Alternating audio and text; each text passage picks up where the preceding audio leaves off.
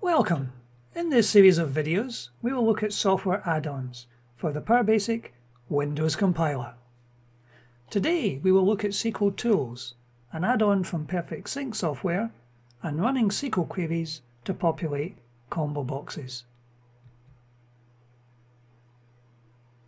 We're going to be adding a new generic function to allow easy population of combo boxes directly from a database query. To allow us to create this new generic function, I've created a skeleton of a PowerBasic Windows application containing 2 combo boxes, 2 buttons, and a label, which we'll use to display any statuses. The combo boxes at the moment are just filled with sample data, but if we have a look at the code, we'll see what it actually does. In our PB main, we have, as we did in the last video, redimensioned our databases global array to contain the name of the 2 SQL Server databases we're going to be pulling data out of. We then run the SQL authorize to confirm our license for SQL Tools. We run the standard SQL initialization to prepare the library for use. And at that point, we would show the window, our dialog with the 2 combo boxes and the 2 buttons. After we have completed and exited from the dialog, both databases can then be closed down. This can either be done individually and then do a SQL shutdown, or since we're exiting completely, the SQL shutdown would itself close all open databases and close down the access to SQL Tools. We're including the SQL Tools libraries as a pblib file. Now, if we have a look at the dialog itself, the dialog itself is fairly standard, and there are 2 calls to the sample combo box function which we're going to comment out, which we're populating it with sample data. If we have a look in the event handler, the callback function of the dialog, this is where we're going to be putting our code. Now, in the initialize section of the callbacks, I have already put in what we had in our previous video: a connection string to the SQL Server database using a trusted connection and naming the database to be used. The database is then opened using our generic function. I'm putting a message out to the status label for the status that gets returned. We're then attempting to connect to the second database, the YouTube projects database, and calling the same generic function and displaying its status message. And at this point we have the SQL. In the previous video we created a generic SQL data function to populate an array with all the data we wish to get back from the database. Now, what we're going to be doing today is we're going to populate the combo boxes with that information. Now, we could take the approach we've taken here. First of all, populate the array and then step through each element in the array and do a combo box add command to add the details onto the combo box. However, when you're dealing with databases and dialogues, you may be spending a lot of time populating combo boxes, either initially when the dialog loads or interactively when the user picks something from the dialog. So you can then populate an underlying dialog which is based on the data selected from the first dialog. So as we're going to be spending quite a lot of time picking information in and out of dialogs, we need a nice easy way of actually doing this. So what we're going to do is we're going to comment this section of code out, because we won't be needing this.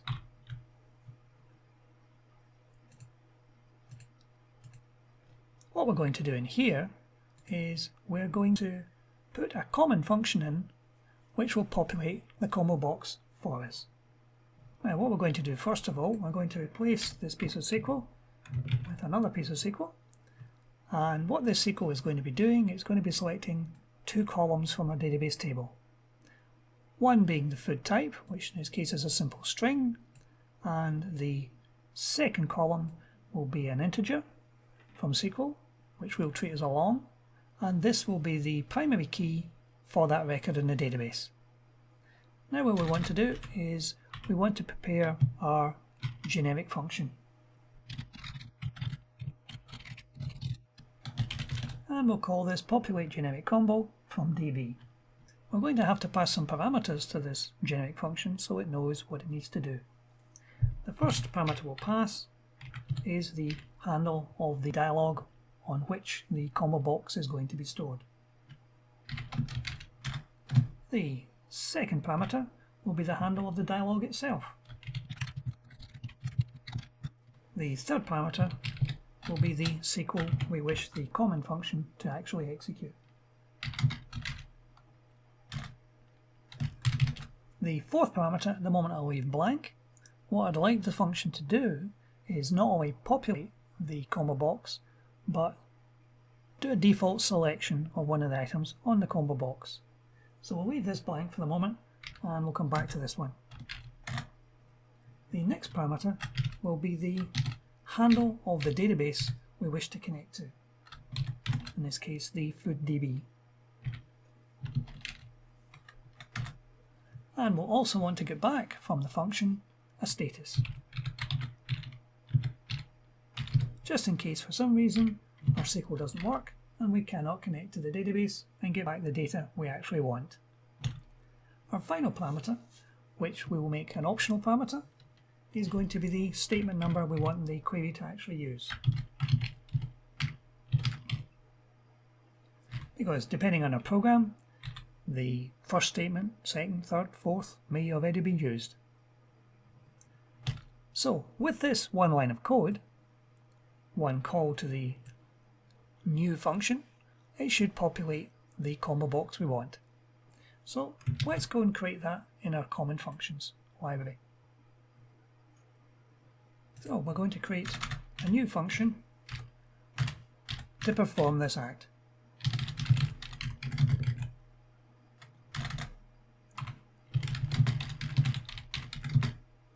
So our first variable is going to be the dialog handle, which will be a D word, and then we will take in the handle to the combo box,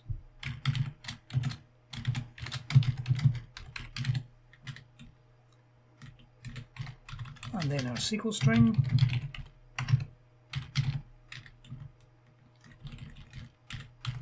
and this next parameter will be our selection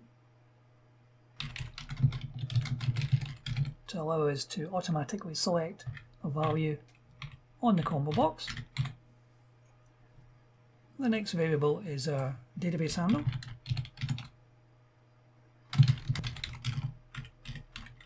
and then our status, and then finally an optional parameter, which in this case is going to be a long, which will be our statement number.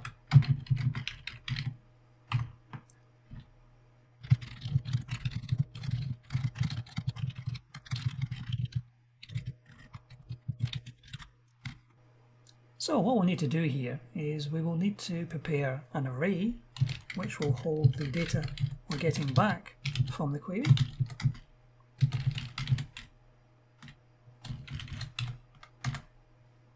And since our optional parameter is going to be sometimes there, sometimes not, we'll do exactly the same as we did in the previous video by testing to see if the parameter is missing or not missing. And we'll use our new variable along s to have the value. If it isn't present, we'll default to number 1. Now, having got all those variables, we'll then want to call the routine we have down here, the get generic SQL data,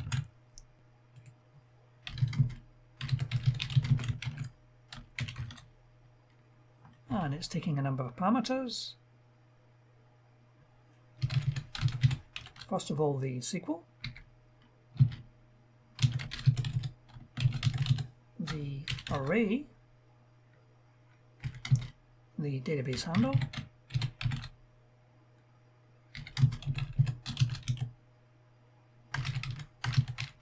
the status,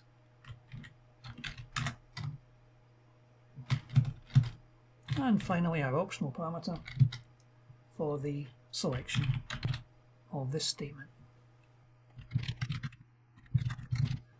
Now, if this routine fails to get anything back from the database, in other words, if the getGenericSQLData function returns false, first thing we want to do is we will reset the combo box to clear the information that's in it completely, using the combo box reset command. And we'll set the function to false.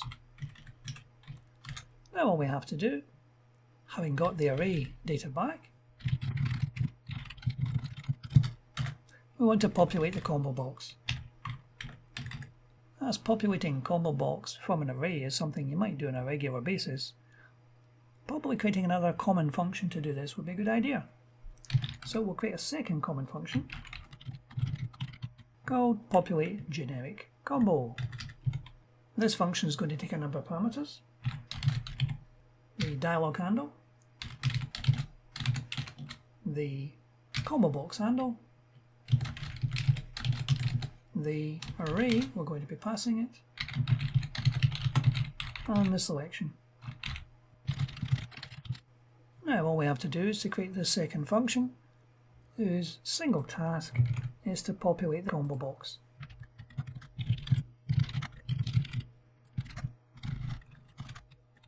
So as we did before, we'll just declare these.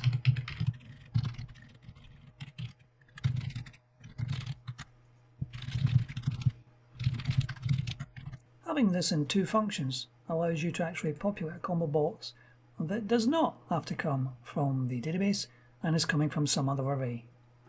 So this makes it even more usable.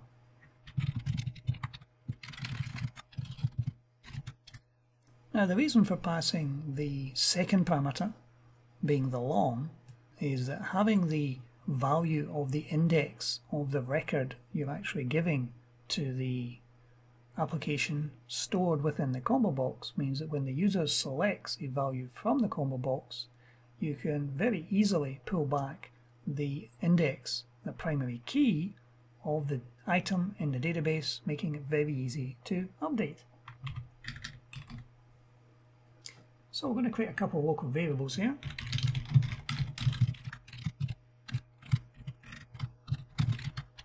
Now the first thing to do, since we're going to be populating a combo box, is to clear the combo box out. So we do a simple combo reset, as we did up above, which will empty all the data out of the combo box, and now all we need is a for next loop. Now we're going from 1 to the upper bounding of the string array, which will give us every record that's in that array.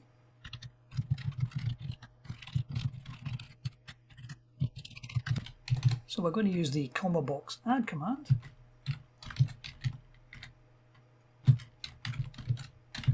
passing it the handle for the dialog and the combo, and we want to give it here the string we wish to appear in the drop down box, which the user can see. Now we know that our array is referenced by the long R variable, which is going to contain the string and the long pipe delimited, and we can use the parse command to slice up that quite nicely, as the first element of that string is going to be the value we want in the combo box. And we're going to pass back the item number that's added to the combo box into our data v variable. The reason for that is, depending how you set your combo boxes up, if the combo box is set sorted, when you add an item onto a combo box, if it's set as a sorted combo box, then it will resort. So although you added it as the fourth element onto the combo box, it may not be that once it's been sorted. So we'll pull back the value it did turn out to be after being added, allowing us to set the long user value. And again, we need to give it details of the dialog and the combo box itself. We'll be passing it the handle to the item number, and again we want to parse this information, and we're looking for the second element this time. Now, as this is going to be a number, we need to use the val command to turn the value in that string into a number.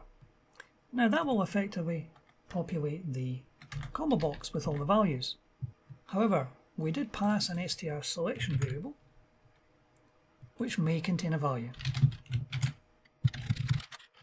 And if this does contain a value, then we want to pre-select the item on the combo box.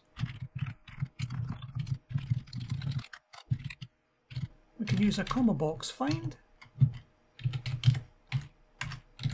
using the exact option, and again we'll need the two handles for the dialog and the combo box. We're starting from the first element of the combo box. We're looking specifically for the value in str selection, and we're putting the value we find into long data v, and then we can use the other combo box option to pre-select it. And again, the two handles need to be given again, and then the final value is which item to select. As this library is used by both PowerBasic Windows and PowerBasic Console, these commands would not compile under the console compiler. So what we'll need to do is we'll need to put a conditional compilation option in before they appear, so that when you're compiling under the console compiler, it will not attempt to include these. So all we need to do at the beginning is to put a #if command in. And what this is doing is it's checking to see if this particular constant, pbwin32, is actually defined or not. And only if it is defined, if we are using the Windows compiler, will this be compiled into your code. And after we've actually handled that,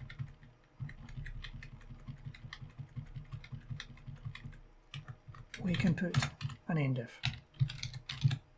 Note that in this particular end-if there is no space between end and if. So let's just save that, and we'll test first of all if it compiles cleanly. Need to put it into the library, and it is indeed compiling quite cleanly. So let's just double check our code. We look down where we put code in. This is the SQL we're actually selecting, looking for two columns. We're putting it into this particular combo box, so the first combo box should be populated. So let's run that and see what we get. There's a dialog on screen, and there's our combo box with the 4 items on it. Now, just to prove this has actually worked correctly, what I want to do is I want to put some code into this button here that will pick up the values that have been stored and selected on the combo box. So let's have a look at the code further down. There are our event handlers for our button. What we want to do in here is to work out what's been selected. Now, in this particular combo box, this is a single item selection combo box, which makes it easier. You can, of course, do the same thing with a multi-select one. But what we're going to do here is a combo box get select. Using the handle of the dialog, which we know, we'll want to put in the combo box we're trying to interrogate, which is this one. And we'll want to take that value and we'll want to put it into a variable. So we'll create a new variable called long item. I need to declare that one, which we'll do in a moment. We can then, having got that item, this tells us the number, the ordinal number of the item on the combo box. We can then use the get text to get the text on that ordinal number. And again, we give it the combo box handle. We give it the item number we previously got. And we're putting that to yet another variable, which we'll need to create in a moment, called strtemp. And we'll do almost the same thing to get the user value, which is the long number we've embedded in the combo box. And we will store that in a numeric variable called longtemp. So we'll create these three variables up here at the top of our code. First one being a long, second one being a string, and the final one being a long. Now, having got all that,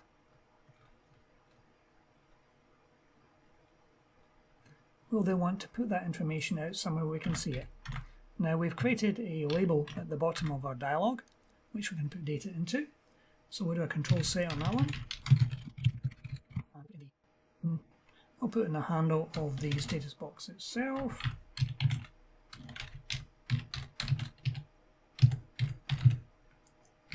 And we want to put in strtemp, which is the string that the user selected.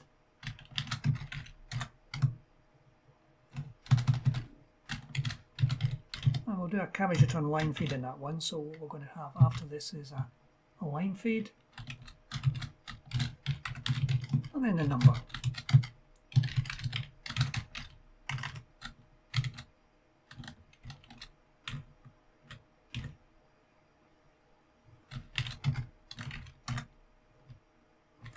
And this will be longtemp. So once we click on that number one button, we should get the information the user has selected back from the combo box, and we should get the handle. So let's try running that now.